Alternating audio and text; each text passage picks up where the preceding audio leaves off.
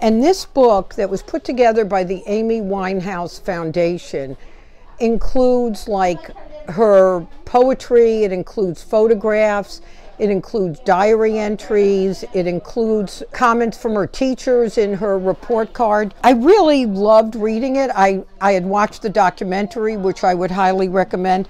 But the other thing that's cool is that profits for this book go to the Amy Winehouse Foundation. And the Amy Winehouse Foundation runs one of the only recovery houses in the UK for young women. They also operate in a lot of school systems, teaching kids resilience.